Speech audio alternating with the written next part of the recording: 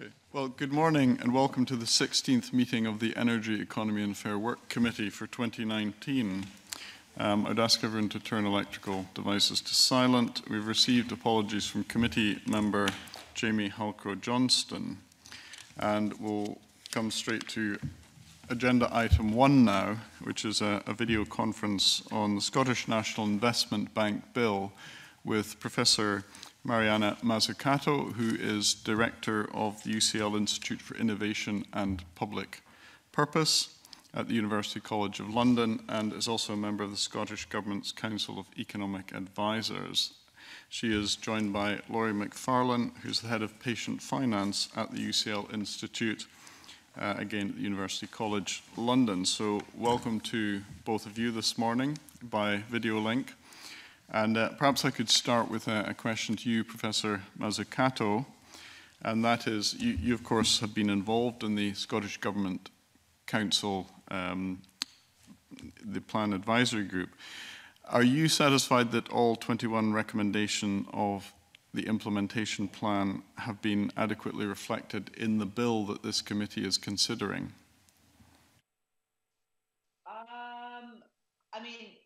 I'm going to be extremely frank. I'm not as familiar with the bill as I probably should be, but I'm quite satisfied in the process that has been in place. So we were just in Scotland and we did a masterclass with the bank. We spoke to them especially about some of the issues that arise when one has a mission-oriented public bank versus just a normal public bank. There's many public banks in the world and many of them are part of the problem, not the solution. They end up just being handout machines. So the question is, how are these missions set? How can you also really use the full power of government instruments from procurement to grants to be part of the fueling of these multiple solutions to actually achieve a mission? But, Scotland is a place that is very well set to have a mission-oriented bank because you actually have certain things in place like the Scottish National Performance Framework, which can be very important for devising the metrics to actually know over a period of time whether the bank is actually doing its job. You need metrics that are about additionality, making sure that it's making things happen that otherwise would not have happened, as opposed to just taking the place of the private sector when it's not doing its job. But maybe, Laurie, do you want to say something about whether you think the bill itself reflects? Yeah, I think the only thing I would say on that is that obviously I think the implementation plan recommendations covered a lot of different areas, including not just in terms of setting up an institution, but also what it will be doing once it is set up. And then therefore, naturally not everything that was in the implementation plan is necessarily something that would that you would expect to see in a bill establishing the institution necessarily. Submissions to this committee on it. So I'll turn to Andy Whiteman now, who has some questions about some of the points raised in those submissions. Thank you very much and welcome. Laurie, as you rightly say, the implementation plan is about the establishment and development of the bank, but we are, of course, considering the bill, and one of the things that's put into statute are the objects of the bank in Section 2. And we've had people say that these are rather too vague.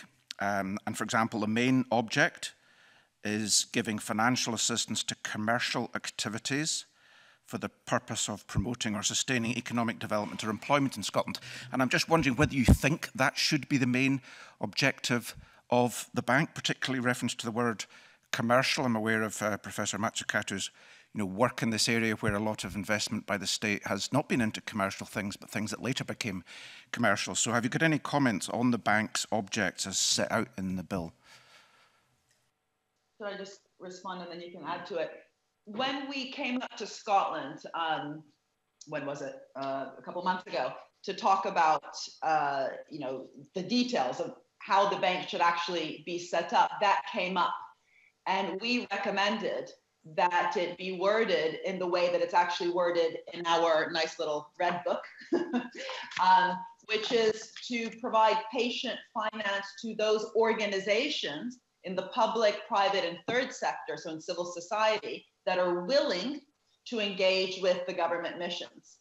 And I think I would stand behind that. I think it really narrows the scope, to use the word commercial, both for the reasons that you mentioned, because commercial is also a dynamic kind of, the commercial dynamic is that, you might have, the process of investing in one area sometimes turns up in another area. The classic example, by the way, is Viagra, which was not meant to do what it's currently doing. It was actually for heart. That is a typical result from innovation. The search for one thing leads to the discovery of something else, but that's more an issue of serendipity. But the other issue is, in terms of the organizational context, there's really no reason to say that this is just for private lending, for the private sector. Of course, it should fuel investment in the private sector, and this is the whole issue of crowding in. Both, in the United Kingdom in general, there's pretty low private investment. So having these ambitious forms of patient, long-term, committed, mission-oriented finance, historically, when it's devised strategically, ends up increasing the expectations of the business sector of where the future opportunities lie. And I think that's the key role of this bank, which is to provide more direct, not indirect finance in mission-oriented areas, which actively create a new landscape, which then increase business investment afterwards, because they actually desire, Keynes called it animal spirits, are created in that process. Okay, thank you very much. Indeed, you mentioned your paper, which I have here. I wasn't clear. I mean, I'm clear that what you're saying is you think that the objects of the bank should be focused on the mission. That's great. I'm not clear whether in this document you actually give some text, on what page it is. But I'm just wondering, I know you're a busy person, but if you have any thoughts about how the objects could be framed in general terms that might improve in the bill, the committee, I'm sure, would be very keen to hear that. Well, so I'm not sure if you're asking where the missions are set or the degree to which the loans then go only to private or other forms of organizations. I think those are two separate questions. So what we say in the document is that, the challenges, which are much broader than missions, are really set by government. Then you need something like a mission board or mission agencies. This is exactly what we're currently working with Greg Clark here in Westminster. What is the organizational form where the missions themselves get set? Personally, I don't think that should happen inside the bank. That should really be a cross-departmental area. So for example, if you have a clean growth challenge, turning that into a mission that has to do with refurbishing both new and old buildings, but really thinking about also design and sustainable cities, that requires this cross-sectoral, cross-actor, cross-disciplinary investment. And the role of the bank is to fuel that patient finance towards those organizations that are willing to engage in that mission. That's why we say you pick the willing, you don't pick the winners. Okay, thank you. Jackie Bailey.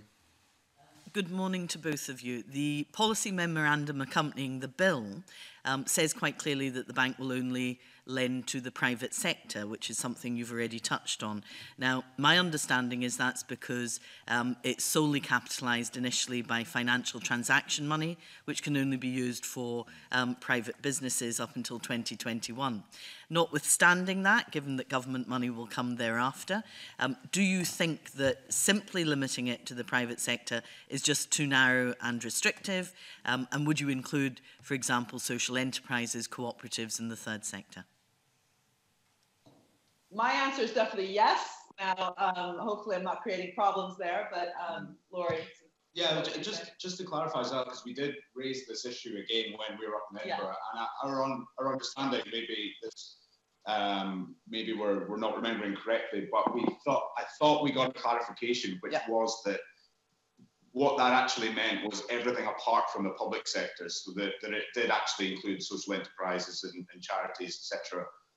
But maybe that, don't quote us completely on that. That was certainly my understanding of the response. So in the panel that we had, there were some questions about that in the audience, and that was the reply that was given by the bank, and we would encourage that. I mean, it does make sense that the public sector doesn't lend to the public sector. That can just be done through a transfer between departments, but to be using the bank to provide patient, long-term, committed mission-oriented finance to organizations in both the private and social enterprise and other types of third sector institutions is absolutely important, given that today in the modern age, many of the problems that are out there, if you think of both the energy challenge and the health challenge globally, are in fact being invested in by philanthropies, by public institutions, by private institutions, by civil society organizations.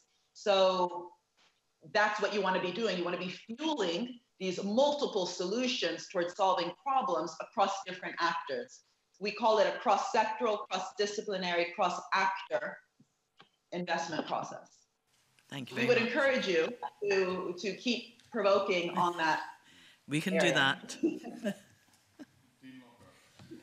Good morning. I appreciate your time this morning. I'd like to follow up on the discussion of the bank's top-level mission statements. Mission statements are obviously, in their objectives, top level, but how can we ensure there is sufficient demand in the economy to access the finance to be provided by the bank? Because we've heard from other witnesses that on the demand side of the equation, there is a question mark over whether there is enough demand in the economy for long-term patient capital. So I'd like to get your views on how the bank can stimulate the demand side of the equation. So that is a fundamental question you're asking, and it's a really smart one, if I can say so. In academia, researchers often don't understand that. We often pretend that there's a financing gap. You might have heard that word, financing gap, or sometimes we even talk about a credit crunch.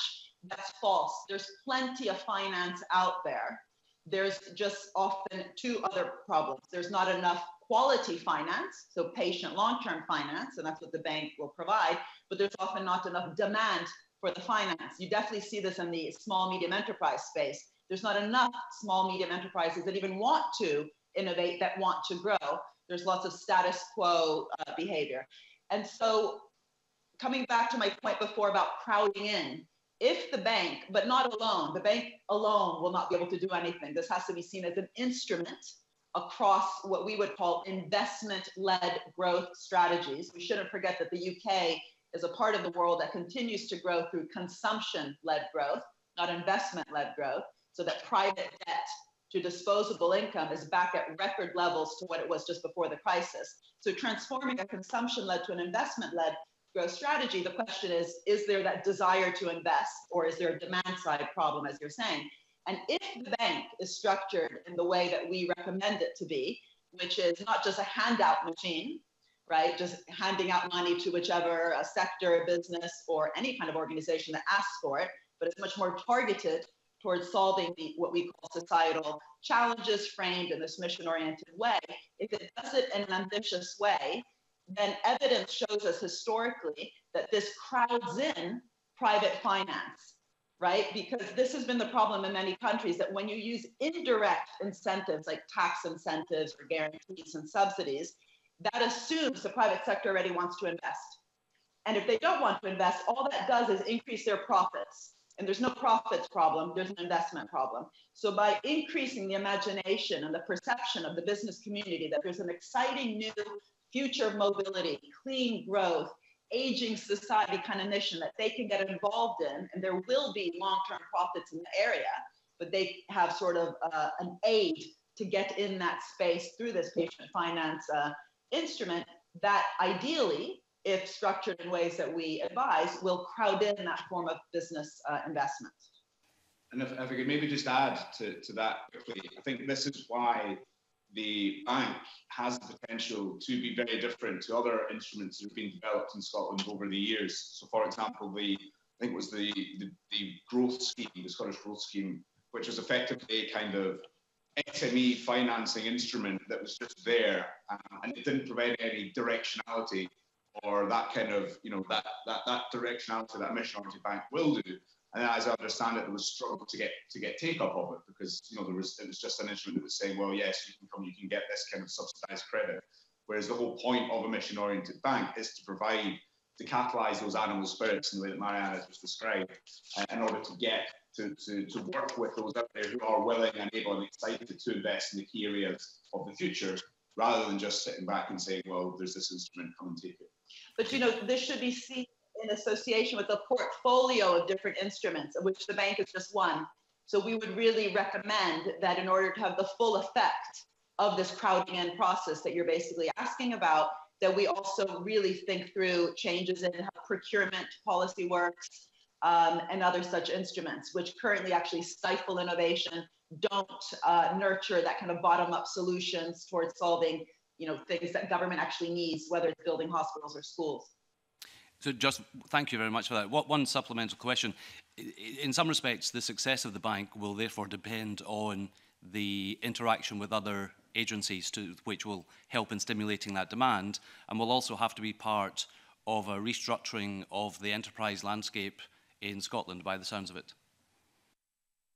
Absolutely. So we've been talking closely even with your organization called CivTech, for example, which is very interesting because it's all about thinking how the welfare state itself, how it's structured, can be a funnel through which innovation happens. Currently, there's this myth that you have the kind of Silicon Valley kind of parts of a country, whether it's actually Silicon Valley or Silicon Roundabout or whatever any country calls it, and that wealth and value that's created gets kind of handed out to citizens through whatever arm, whether it's the welfare state, through a redistribution of taxation, or just kind of, again, a handout to the citizens.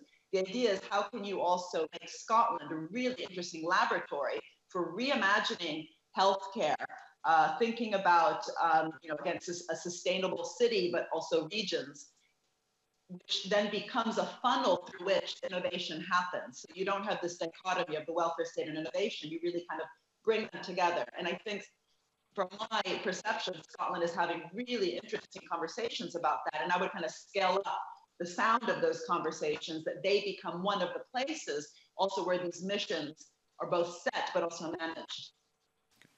Thank you. Donald. Thanks very much, Convener. Good morning. The bank is going to be funded by £200 million a year investment by the Scottish Government.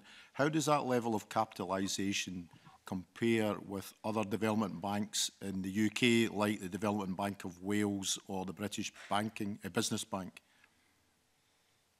The really important issue, I think, is not so much right now the amount of money, it's the level of flexibility with it. So the $2 billion, which has actually been allocated in terms of an initial capitalization, is absolutely central that they have the so-called dispensation effect, where you can really turn it over year by year.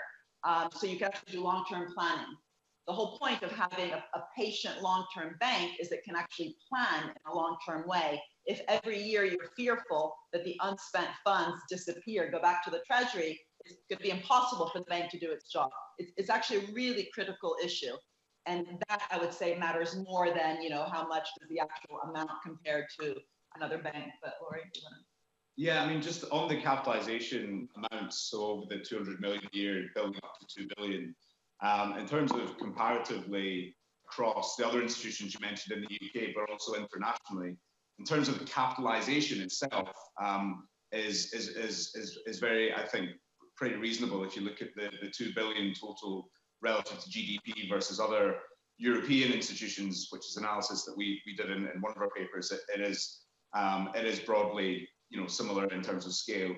What is different, of course, in other places is the ability, therefore, to leverage that capital by borrowing and issuing bonds, etc. And that's where the difference might lie, at least in the initial phase.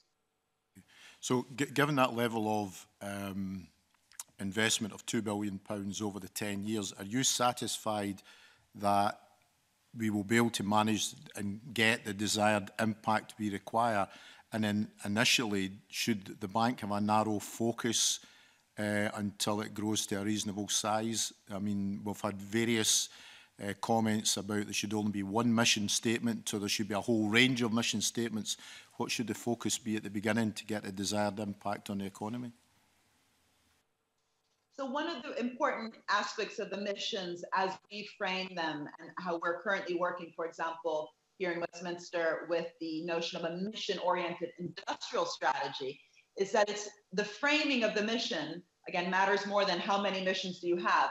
Think of a cancer mission, if it's just about the health sector, as opposed to bringing in all the preventative areas, it will be much more narrow. So if you had even one mission in Scotland, or one big challenge around, say, clean growth, and then you thought through a mission, which again, we can't, that's not our role to devise a mission for you, but some sort of process across society where you formulate a mission that would require lots of different sectors and different types of actors and multiple projects being funded bottom up, that will have a much bigger effect on the economy than if you have maybe 3 narrow missions. So I would say as long as it's really a cross-sectoral mission, then a mission framing in the first instance may be really focusing on whether it's future mobility or clean growth or again, something around health, but the framing of it, so it really involves lots of different sectors, that's what I would advise. And so taking that first almost experiment of a first mission with the bank really seriously, when we use the word moonshot, going to the moon and back again in a generation, which of course is the 50th year that's being celebrated across the world this year, required like 12 different sectors. It wasn't just aeronautics. It was also investments in nutrition, investments in textiles, materials. You couldn't eat a hamburger and wear jeans and a t-shirt up in the moon. And so that's what we mean. And also there was like 300 different projects that got us there, of which most failed. And so that willingness to, sorry, Victoria, that willingness to take risks and to experiment is really important. And so the way that the bank, again, understands risk, failure, but also doesn't just socialize risks, but also socializes rewards, those issues are really, really key to get right. So I would agree that maybe formulating an initial mission that's really cross-sectoral to work out some of these complications would make sense. So learning by doing. Yeah, and maybe just one thing to add to that, if possible. Obviously, the benefits of an institution like this is not just about the volume of investment, which is obviously important, or the rate of investment. It's about the direction of investment. I think the key thing for the success of the bank is to make sure that it is doing things that wouldn't otherwise happen. I think there is a risk that if in the initial phases the bank is set up and thinks, so we just want some quick wins, let's just shovel money into this thing here that was probably going to happen anyway, then it's not generating that kind of additionality, which is really the kind of point of the bank. So I think that you really want to focus on making sure that that money that is there, which obviously would be much better if there was more, it's always better if there was more, but within the money that is there, that is making sure that it's used in a way which is actually generating that additionality. Isn't just kind of, giving money to things that would have happened anyway if we were honest about it. And many different policies do that. Many failed policies just basically are, taking the place of something that would have happened. The example I often give is the patent box policy, which was lobbied for by the pharmaceutical industry, reduces government revenue, but doesn't actually create a net increase in the investment of the pharmaceutical industry. It just raises their profits. SME financing, it might be fine for folkloric reasons, but there's very little evidence that it increases net job creation unless you really direct that finance to the kind of 6% of SMEs that are even trying to innovate and invest more in new areas. So how you devise the instruments really, really matters. Okay, thanks. Thank you. Colin Beattie. Thank you, Convener. Professor, the mission statement states that missions must be widely perceived to be legitimate and of high societal importance. And obviously this is to ensure they survive the political changes that inevitably happen from time to time. How should the Scottish Government and the bank ensure that the missions are legitimate and of high societal importance? Okay, again, that's a really important question because the moonshot was very top down. It might have been inspirational. It did all these great things. Everything in our smart products basically is a spillover from that era, but it was top down. It was the Kennedy machine. Whereas one thing that we often highlight is that recently in the German situation, the Energiewende mission that they have, which is really cross-sectoral, it's led to the steel industry transforming itself through repurpose, reuse, recycle, lowering its material content. That would never have happened without the green movement, which for 30 years fought for bringing sustainability to the fore of the political discourse. So what we are currently, again, doing in our missions work across the world, including with the UN, is trying to think through, does the public sector have the capability, the capacity, the training that I would call empathy 101, which is how do you actually engage with movements? How do you listen?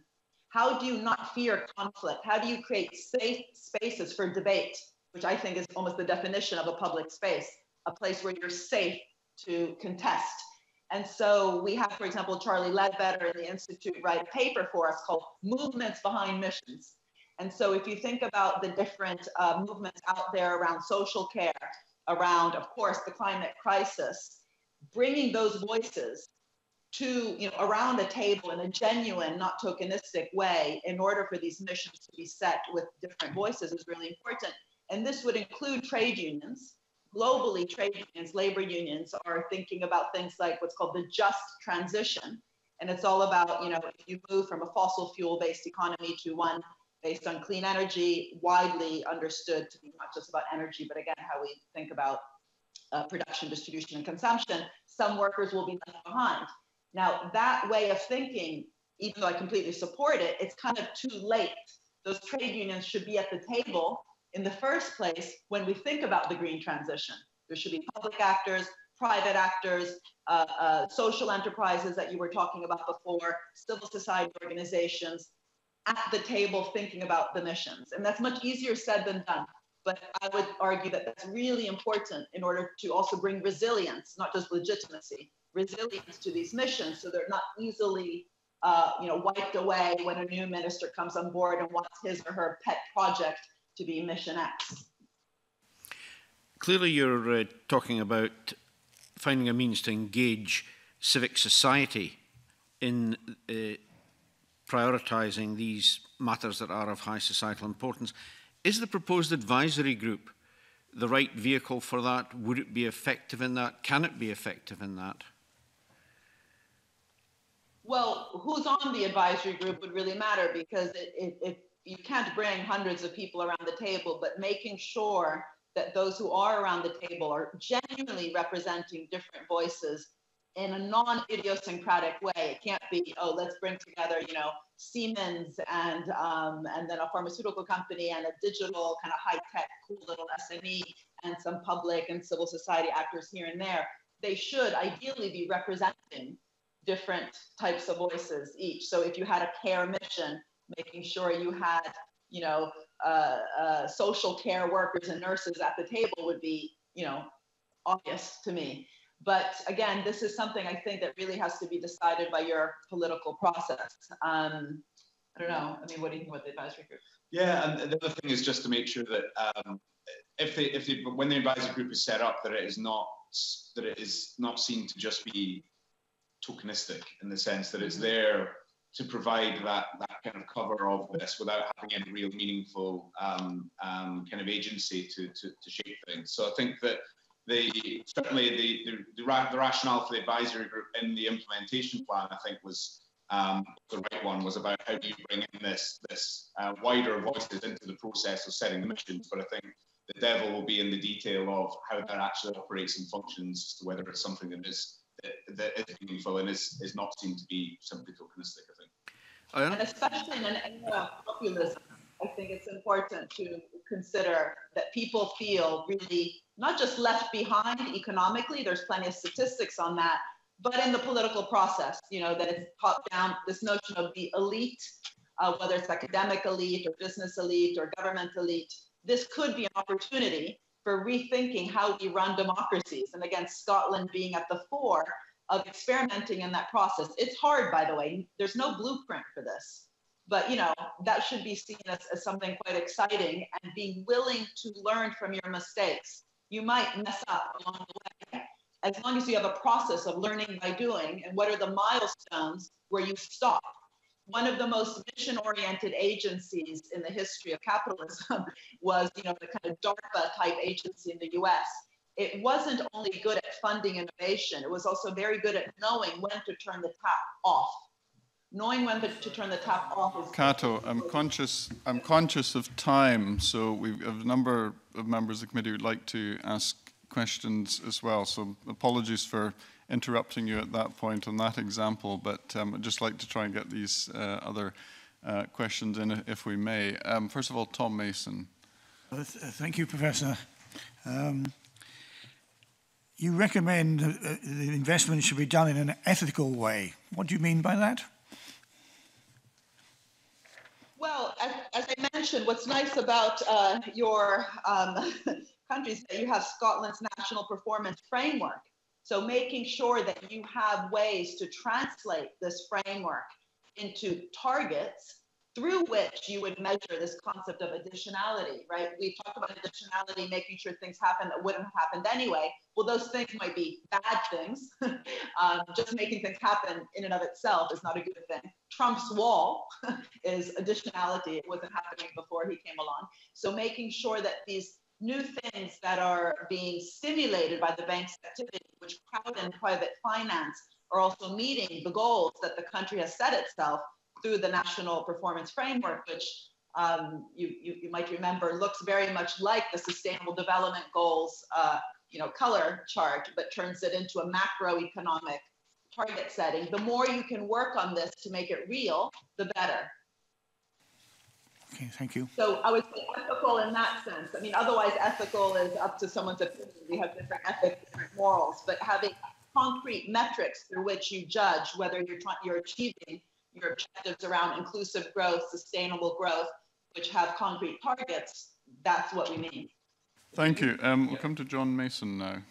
Thanks, Convener. And yes, following on from the point you just made about monitoring and monitoring frameworks, my understanding is that you're suggesting that the monitoring frameworks should be dynamic and not too fixed. But I mean, is it possible for the public sector to do that? Because the public sector likes measuring things that are easy to measure.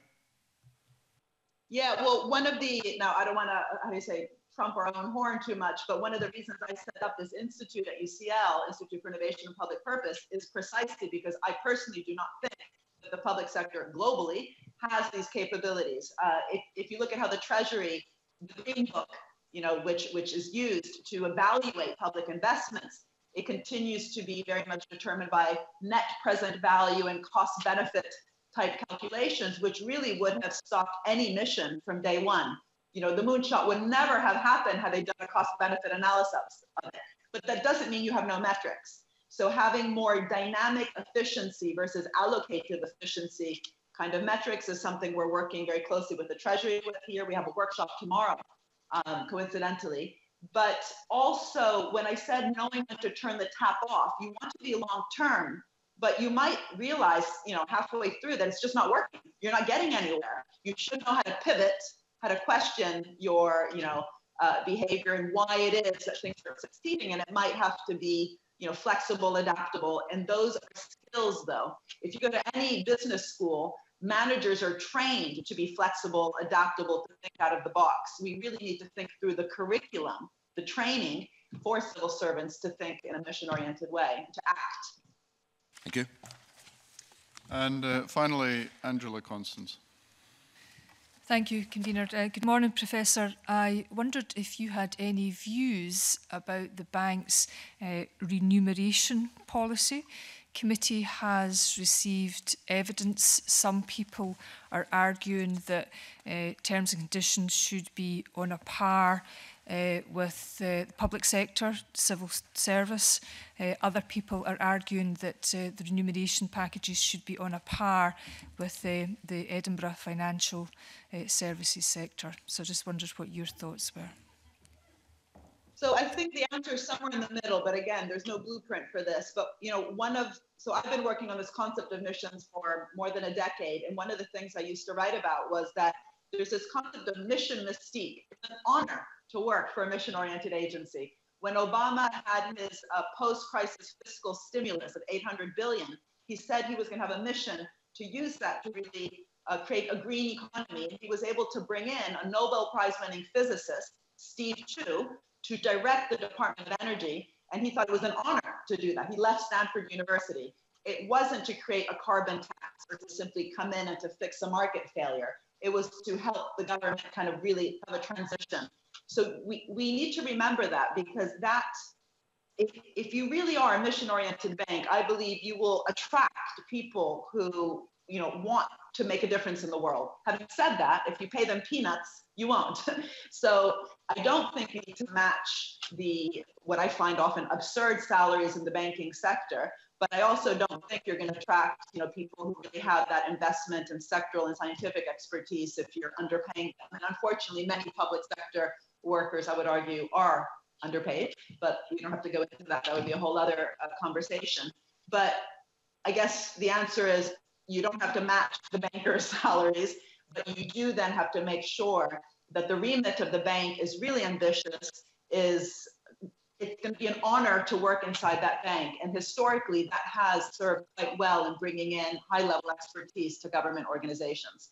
What I was talking about before is when you have a curriculum, a training of public servants, which is wed to this idea that you're just there to fix a market failure, well, would you rather go take risks and be a creative actor creating value, or just facilitating, enabling, and fixing market failures? You probably choose the first. So we need to reframe what the public sector is for to really attract some of the top, talent that we have in our societies. Okay, thank you. And the bank is a good way to do that. Sorry, you're wanting perhaps to make one last point? No, I was just saying the bank is a wonderful experiment in Scotland precisely to see what it's like to transform our imagination of what the public sector is for. All right. Well, thank you very much, Professor Mazzucato and Laurie McFarlane. We'll conclude this session there. Thank you.